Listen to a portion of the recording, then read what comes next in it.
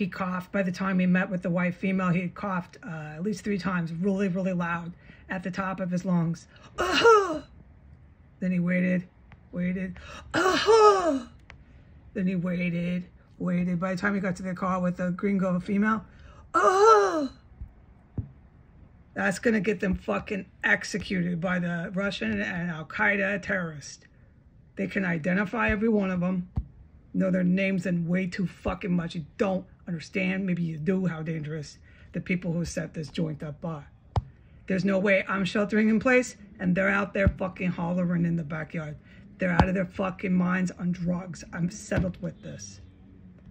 Last time I filmed them, a whole bunch came in here and got fucking killed. He's back in the yard, dude, in front of the special forces and the evil bastards who set this up, bringing attention to himself.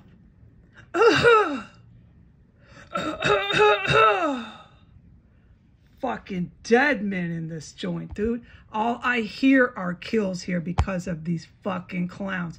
Now he's got his phone. Remember that psychology thing I put up? That one was really applicable to these fucking idiots with their phones in this town. There he goes. He's cool. He's calm. No one can touch him, although he can ID and fucking know everybody by name. Goddamn Russian mob and Al-Qaeda members. You're just fine, fucking clown. Put this up.